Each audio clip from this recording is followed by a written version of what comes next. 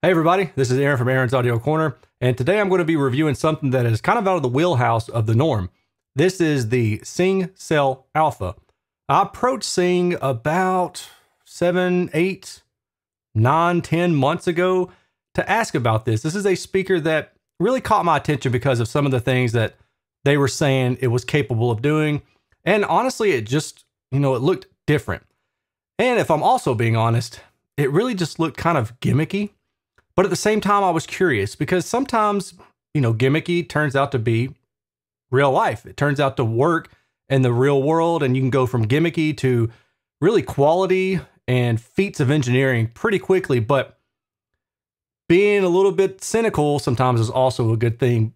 I was finally able to get my hands on these products, and I can just tell you that they are definitely different. And I know some people will read into that, oh, well, it means it doesn't like it. No, it's first of all, it's outside of my wheelhouse, like I said, which means that it's not something that I would use in my own situation. Number one, I've got 2 big dogs. I've got a child. They wouldn't really fit my lifestyle, but it doesn't mean that I can't be curious and I can't provide you all with some information. I've had these speakers for maybe almost 3 months at this point. And in that time, I've had the opportunity to speak with one of their acoustic engineers. I don't know exactly what her title is, but man, when I tell you that she's on top of it, she knows her stuff. It was just a pleasure, honestly, and a treat to be able to talk to SYNG about the design work that went into the speaker, because this isn't just your everyday normal Bluetooth or wireless speaker. It really is so much more than that. There's a lot of quality engineering that I want to talk about in this video. Now, the one thing that I won't be able to do, unfortunately, is I won't be able to provide you with true anechoic data. As much as I tried, trust me, I thought of every possible way that I could do this. It's just not feasible with a speaker like this. The reason for that is this speaker runs through its own self-calibration basically as soon as you fire it up. If you want to listen to any music or you want to watch television through it, any kind of source that you want to feed it, before you can do that, you've got to run its self-calibration. And the self-calibration is really cool because what it does is it detects nearby boundaries, walls, floors, ceiling, etc. And in doing so, it can help provide you with some beam steering, basically, which allows like a cardioid effect. And if you've watched some of the other reviews on cardioid speaker, like the Key Audio 3 or the Dutch and Dutch 8C, I'll throw one of them up here in the link above, you know that cardioid basically means frontward firing above some frequency. And I'm told by the engineer that the frontward firing portion occurs roughly around 80 Hertz, and below 80 Hertz or so, the speaker is omnidirectional. And the reason for that is because most rooms aren't wider or longer in dimension than 80 Hertz wavelength. And this is actually something that Key Audio prescribes to as well. Bruno Putzis has done an interview, and if I can find that, I'll link it in the description below, where he talks about how the Key 3 is very similar in this nature. And again, I mentioned the Key 3 because it too is a cardioid design below and above a certain frequency, where that pattern really starts to become frontward firing and less toward the rear. And that's a really good way of providing you with a better in-room response. In my experience, cardioid speakers are really just a step up. When you're talking about the best of the best dipole speakers or monopole speakers, and then you step up to a cardioid design, it really is in a different league. Now, I'm not saying it's for everybody, but it's something worth hearing if you ever do get the opportunity. But back to this unit. As I said, with its self-calibration, it automatically wants to calibrate itself to the room. In order for me to provide you with anechoic data that would make sense, I would have to somehow bypass that self-calibration. And in talking with SYNG, that's just not something the end user can do. Ultimately, that means that I'm not going to be able to provide you with anechoic data. But what I have done, and hopefully this is good enough to give you an idea of the performance of the speaker, is I have provided you with some in-room measurements and some binaural recordings in real time so you can see the effect of shifting the soundstage around between the speakers. And when I say shifting the soundstage around the speakers, you'll know what I mean when we get to the demo. But as a jump off point, what I can tell you is the SYNG app that you can download on your iPhone will allow you to basically move and pan the soundstage imaging and the steering of each individual cell from 1 to N. I don't even know how many multiples you can add. I was using 3 in my demo. You can beam steer that and project the sound field to basically however you want it to be. It's really neat, and that was really one of the things that I was most curious about, and the reason why I requested so many times to get some units in to demo, because I'm really curious, personally speaking, about the trade-off between a very wide soundstage and loss of focus, or a very narrow soundstage and improvement in focus and imaging. You know, I'm curious about what those trade-offs get you, if they're real, if they're imagined by myself, because in audio, everything is a little bit of a trade-off. Some people prefer X, Y, or Z, while others prefer Z, Y, or X. I did that right the first time. I can't believe it.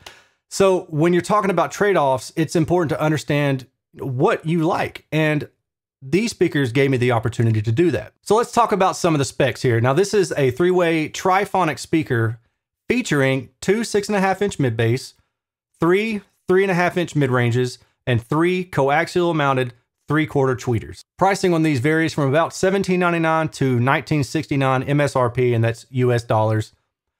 The variation in pricing really just comes down to the poles that you get. If you get the table stand as shown in this photo, or if you get the stacked pole that allows you to stand the speakers up even higher. And in my demos, I actually used the fully stacked version so I could get the speakers up high off about ear level or so without having to set them onto a table or a stand. Let's talk about the woofers. The woofers are mounted in a fully sealed enclosure, and they are opposite firing, which means they provide some force cancellation. But what does that really mean?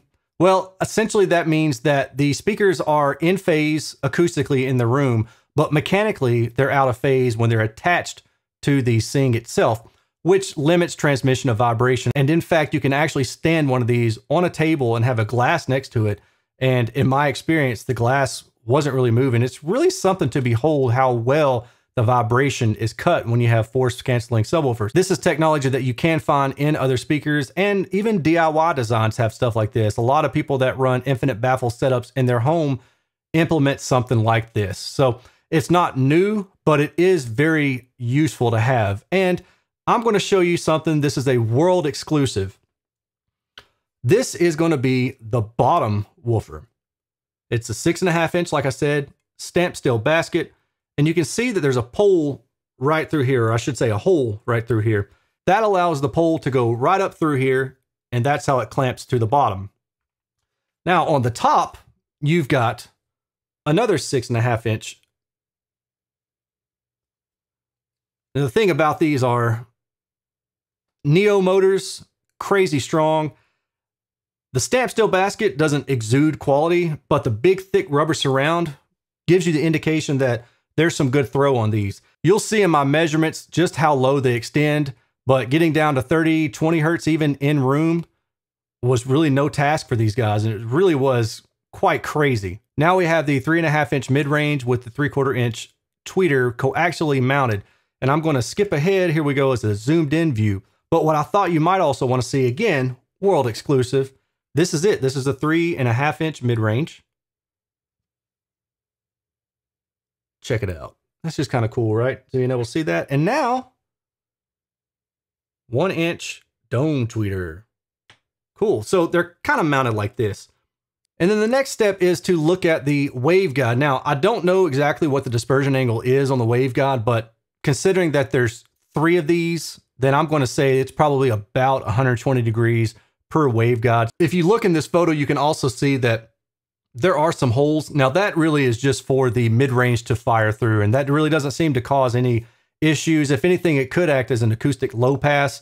I would leave that up to the engineers to talk about that more. Again, I'm just going to fall back on these people seem to really know their stuff, and I was just blown away by the amount of engineering that went into the speaker to provide you with a true point source sound covering 20 hertz to 20 kilohertz like it ain't nobody's business. Now, as I said earlier, you can purchase just one or you can add multiples, and I reviewed 3. One gets you what I would consider enveloping sound with a semblance of stereo. Not true stereo, but a semblance of stereo. It's one of those things that's kind of hard to describe when I'm describing it, but I think if you have the opportunity to listen to it, you might better understand what I'm talking about. And hopefully we'll get to that a little bit in the video. But I would not say that one of these alone placed in the center of a room is going to provide you with good left and right information. It will provide you with some semblance of that though. Now, two will provide you with true stereo. But the cool thing about it is you can also place yourself inside the sound field or outside. Most stereo speakers, you're on the outside, you're looking in like it's a stage, right? Most stereo speakers are that way. And then when you start getting into surround sound, that's when you get the effects from the ambience and the panning and things like that. But two of the SYNG units will allow you to do that. You can vary just how much soundstage width or how much depth, how much you want to affect the balance from side to side simply on the app. 3 gets you a fully immersive sound field like you probably have not heard before. I can say it's nothing like I'd heard before, and it's definitely different than 5.1 or 5 point whatever theater. Like I have in my home theater setup is a 5.2 setup. Having 3 sings is nothing like having a 5 in setup in your room. It really is quite different. And again, I'm going to fall back to, if you have the opportunity to experience it, try it out, see what you think. I would really be curious to know what others have to say in the comments below. Remember earlier I said I couldn't provide you with true anechoic data just because the way the system sets up itself, and I feel like any data that I do provide would be incredibly misleading and just easily taken out of context. So in lieu of that, what I'm going to do is I'm going to provide you with some in-room demos using binaural mics. So this is the point where I suggest you go grab some headphones. If you need to pause it, go grab some headphones, come back. We'll keep going. This demo is using only 2 cell alphas. I had 3 for the majority of my listening sessions, but when I took them all from my living room up to my home theater room to do the demos and get out of the way of the dogs and the extraneous noise that's in there, I could not for the life of me get the third one to reconnect. And I had issues with that before. I was able to resolve those with SYNG, but I needed to get this video done. I couldn't wait around another day. So I went ahead and filmed it with just 2, which means that you're going to kind of have to take my word for what the third one provides. You can control depth and width. You can control the tonality. You control shading. You can do a lot of things, but adding the third one also really gives you more even bass. Again, these calibrate themselves to the room that you're in. And in doing so, they can also see each other and talk to each other and know that the other one is over there. And by doing that, they can also kind of essentially set themselves up as multiple subwoofers. And if you're a home audio or home theater enthusiast, you know the power of having multiple subwoofers is in canceling out and remedying the room modes. They basically just work with each other to fill in the peaks and dips, and instead of fighting each other and creating more issues. And that's what you get really when you step up to the third one. But as I said, this demo is going to be done with just the 2 sings that I could get to work for the demo. Try to pay attention to the soundstage shift and the relative difference in tonality as I move about the soundstage. I'm going to start this demo by starting with the sings at the standard sound field position as you see on my iPhone screen. This is the app for the SYNG Cell Alphas. Right now, I've got the placement of the sound field at the middle of the room. I can move the placement directivity pretty much wherever I want, but this is the default. And you can see that on the left and right is the rough approximation of where the SYNG Cell Alphas are located. And they were determined acoustically all through the app. So it was actually really cool that it does that automatically. We're going to play some pink noise, and then I'm going to move this thing around.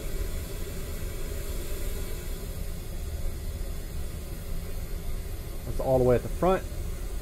It sounds like things are more focused right toward the center. If I move it between the speakers, it sounds a little bit more broad. To me, it sounds a little bit more diffuse now. It sounds bigger, but a little bit more diffuse. And then if I move it to the very back, it's definitely different, though I don't know how I would quite describe that sound. So let's walk back to the middle again, and then back to the center.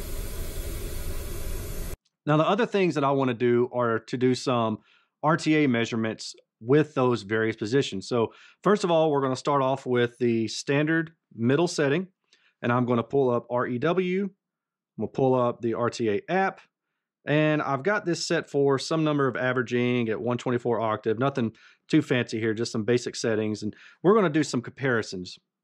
Now, the one thing that I really would like to note in this particular demonstration is that when I'm moving the sound field around, the one thing that the RTA data does not show you is the timing and intensity differences, but you can hear that. So that's why I'm doing part of this review with these binaural mics, and I'm hoping you're able to correlate what you see to some degree in the data to what you're hearing through this binaural demo.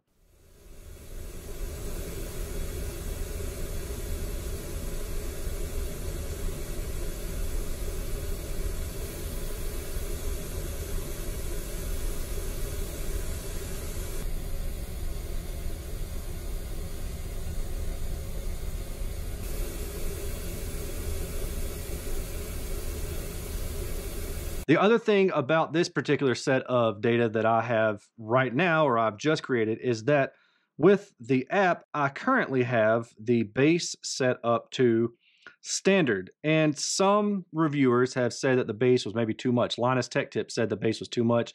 And I think that's the point where Sing went and provided the ability to do a reduced bass setting. So I'm going to kick that in. In a second, I'm going to A/B, okay? So first we're going to start off with the standard setting. And this is standard bass, and now we're going to go to reduced bass. And you can hear the difference, and I'm also going to provide a measurement. To me, the bass sounds much more neutral in the reduced setting versus the standard setting, where the standard setting is just too much bass. Now, this being a personal thing, some people may prefer more bass or less bass, and that's up to you. You do have the ability to make that tweak if you want to. And that's going to be it for this review. Again, I want to thank Sing for loaning me these speakers. Now, obviously, I was not paid. The amount of man hours I have in this review, goodness. Yeah, I probably should have gotten a second job if I wanted to pay for that. But seriously speaking, though, I do appreciate them taking the time to send these out to me, to give me the opportunity to kind of play around with something new to me, to give you the opportunity to hear what this can sound like and what just changing the directivity of a speaker allows you to do. I also want to thank Beth for taking the time to explain to me some of the engineering and the background principles of this speaker, because as I said, I started off thinking this was just a really gimmicky design. And after I left that conversation with Beth, my mind was changed. I was sold on the engineering. Now, being sold on the product is something that I think is going to be more personal. As I said, this isn't something that I would use for my daily life just because it just doesn't fit my lifestyle, but that doesn't mean it can't fit yours. Tonality wise, it wasn't there for me, right? The bass was awesome, but as you can see in the in-room response measurements, there is kind of a dip and then a rolling back up response in the treble. And while that sounds cool at first, after a little while, it's like, okay, I'm not really feeling that so much. So I would encourage the folks at Sing, if they can, to allow the user to apply equalization, or maybe just allow the end user to adjust the high frequency trim if they want to, the same way as they do on the reduced and standard bass setting. I really think this is one of those things where it's so unique and so different that if you are interested, I do encourage you to try it out. I would say that if you're interested in this speaker, order them, give them a shot. And if you don't like them, man, just send them back. That's it for me for this review. If you haven't already and you like what you're seeing, hit the subscribe button, hit the notification bell, hit the thumbs up, do all that kind of cool YouTube algo stuff. And I will talk to y'all later. Peace.